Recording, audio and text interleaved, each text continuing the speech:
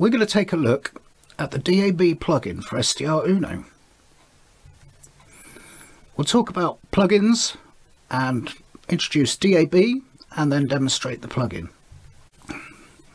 Plugins started with version 1.4 of SDRuno, and we provided 3 examples which are demonstrators. They're not part of the core SDRuno software, and the DAB plugin is one of these.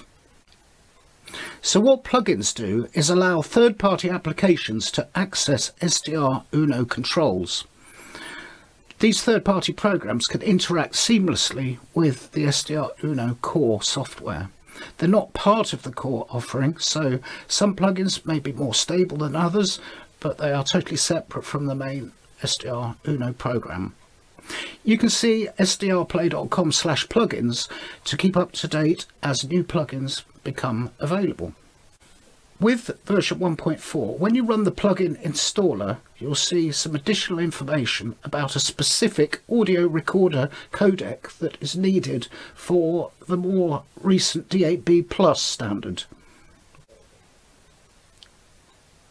If you're unsure how to do this, you can go to your Windows Start menu and go to the DAB plugin help file. DAB is digital audio broadcasting, and it's available in several countries around the world, not in the USA, and it occupies the band 3 upper VHF bands from 174 MHz upwards. There's some 41 of these ensembles or multiplexers, sometimes called blocks, and each of those can carry a number of channels. Some channels use the older MP2 format, and those are the regular DAB channels, but there's also the DAB Plus channels that use a more efficient codec, and that's the one that needs the special codec downloading. Well, the DAB plugin has very close interaction with SDRuno, taking the IQ data in and providing the audio out through the volume controls and mute functions within SDRuno. There's a scanning facility to populate the channels with signals, and it stores a channel list. It allows a single block to be scanned should you want that, and all the found channels are stored in a Scanlist.txt file that can be edited. On the main plugin display that you see here, there's additional information presented like the multiplex name, more transmitter information, and below you can see the text being broadcast by the particular channel. You can access your Scanlist.txt file by going to the Options menu within the SDRuno main panel and opening up the data directory in Explorer.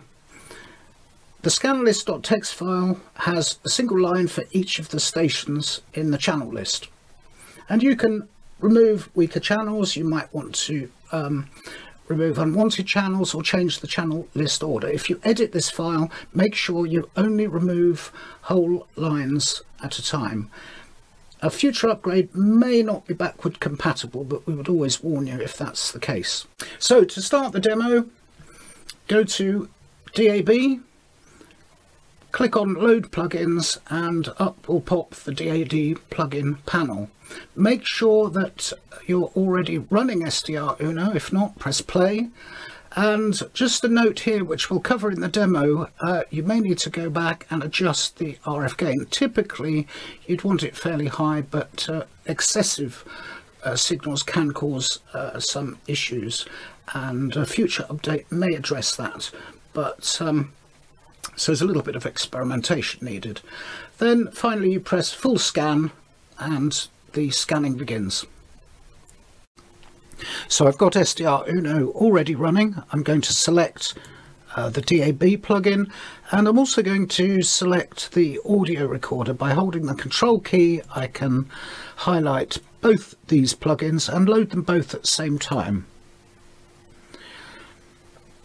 You can see the DAB plugin panel has appeared here, and you'll notice that the channel box is empty at this point because this is the first time that I'm doing a scan. So let's set the scan going by pressing full scan. The whole process takes about 3 minutes to scan all the way from 174 megahertz right up to 240 megahertz, and there's a progress bar along the bottom here, and as it finds channels they will appear in the box here. It's now found its first set of 7 channels. That's after about 1.5 minutes, and now it's up to 15.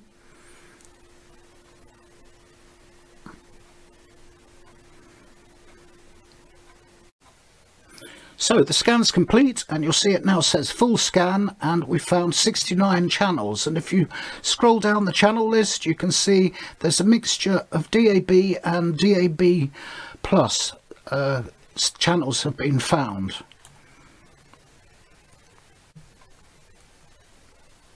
As I mentioned earlier, it's important to make sure you've got the advanced codec loaded that's needed for DAB plus decoding, and if you haven't already done that, that can be found just by going to your start menu and then amongst the SDRplay programs you'll see DAB plugin help. This is where the documentation is for the DAB plugin.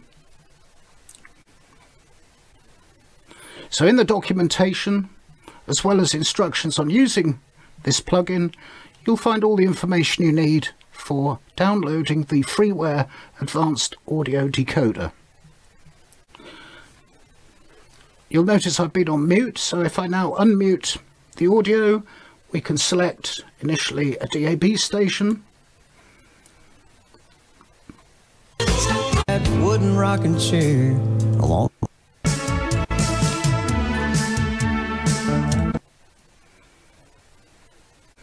For each channel there's additional information at the side. Here's the multiplexer, you can see the transmitter information, and below you can see the RDS text relating to the channel. You'll also see the signal to noise ratio displayed. Here we've got 18 dBs, which is a good healthy SNR. You'll find that DAB stations typically need at least 8 or 9 dBs of SNR, and the DAB plus stations a little bit more. And here's an example of a DAB plus station.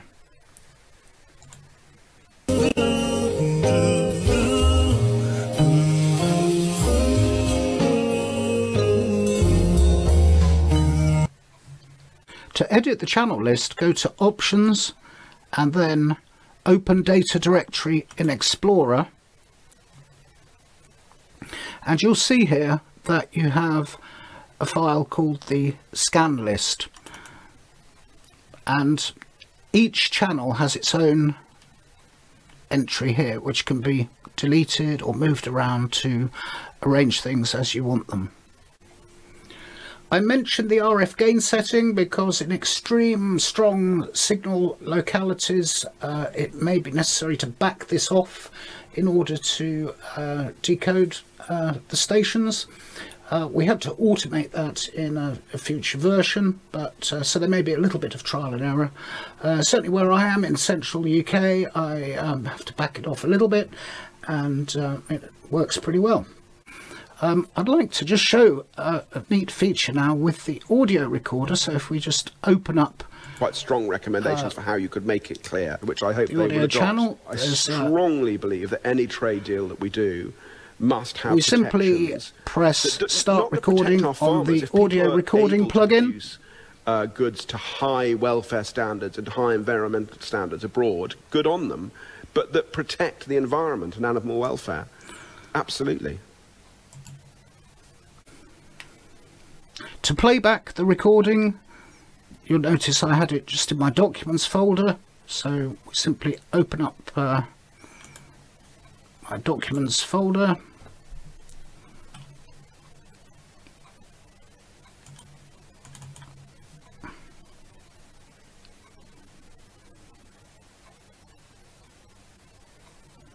protect our farmers. If people are able to produce goods to high welfare standards and high environmental standards abroad, good on them, but that protect the environment.